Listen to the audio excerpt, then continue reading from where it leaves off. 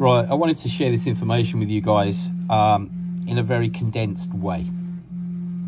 What I want to do is harness the spare PV electricity coming off my solar panels when the batteries are charged and when the sun's really shining. And this is how I've gone about it. So what we've got here is a Sonoff Mini, and this is basically a little Wi-Fi switch, and that's got mains power. I'm in the UK, so this is a mains power for the UK, that plug. This is just an old computer kettle lead with the ends cut off, and it's giving mains power to this box. I've also got a 12-volt automotive relay, all right?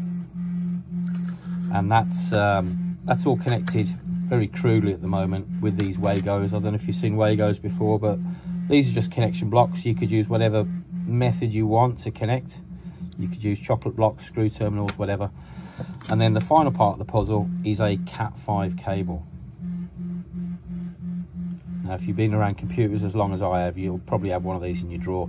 If not, buy the cheapest Cat5 cable you can find off Amazon and cut the end off. So these boxes, you can buy these on Amazon. They cost about a tenner. But what makes these special is this grey contact here.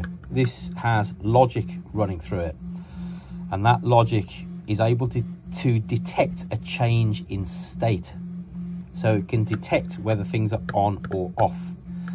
The other thing about these is they are Wi-Fi compatible with other devices in their family. So you can have other devices and you can have this trigger on-off states in other devices. So for me, I wanted to harness the spare electricity from the solar basically to charge a hot water tank, and I couldn't find out how to do it. So with a bit of trial and error, I've worked it out. There are plenty of people that can get it to switch on and off, but to get it to switch on and off in the smart way within the inverter's parameters, you need to pay attention to the wiring, and I'll show you a wiring diagram next. Right, so this is how the wiring is going to work. So you've got your Cat5 cable, and we need to look at pin 3 first, and pin 3 is white with green stripes, and that is a 13-volt positive feed which you're going to take to the coil of your relay.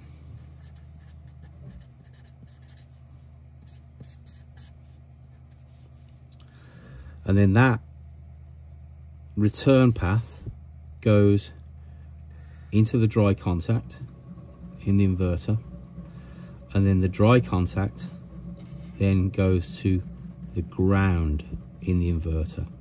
Now this is where you need to pay attention, because it is the signal on the ground, that feedback loop through the internal dry contact, which allows you to use the SmartSave.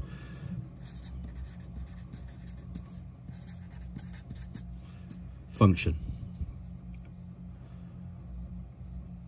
So what you got here between 7 and 8, that is basically a switch, and that switch is switching on and off the coil of the relay, which in turn is activating a switch. Now the relay contacts go into your Sonoff box,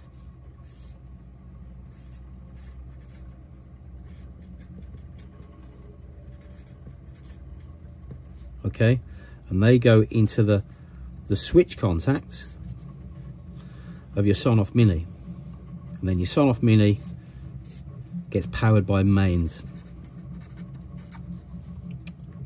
So what's going on here, right?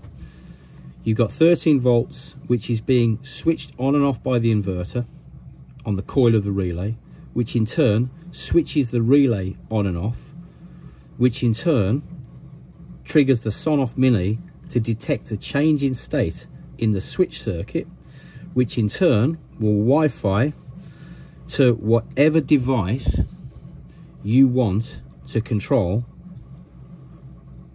through this system.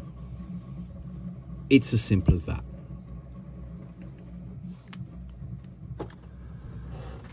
So now what you need to do is you need to configure the inverter to trigger that dry contact.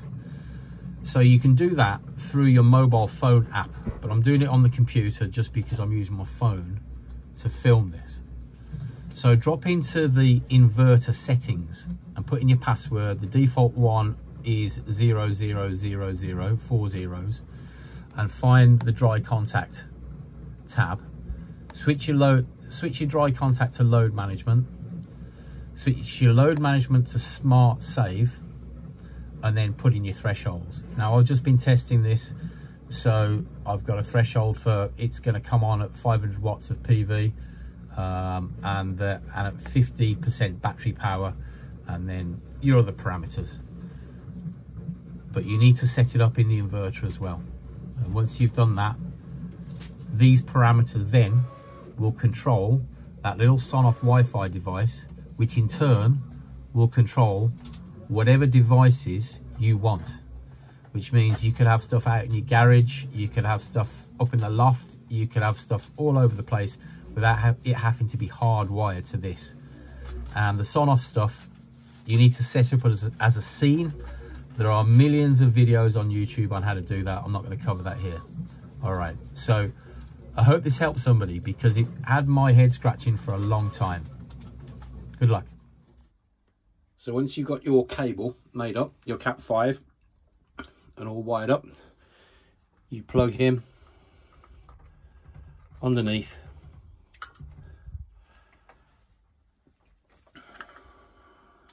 into the COM port of your inverter. And now the parameters that you set in the setup of the inverter will control the on-off switch via Wi-Fi for any device that you want to put in that Wi-Fi scene within the Sonoff software.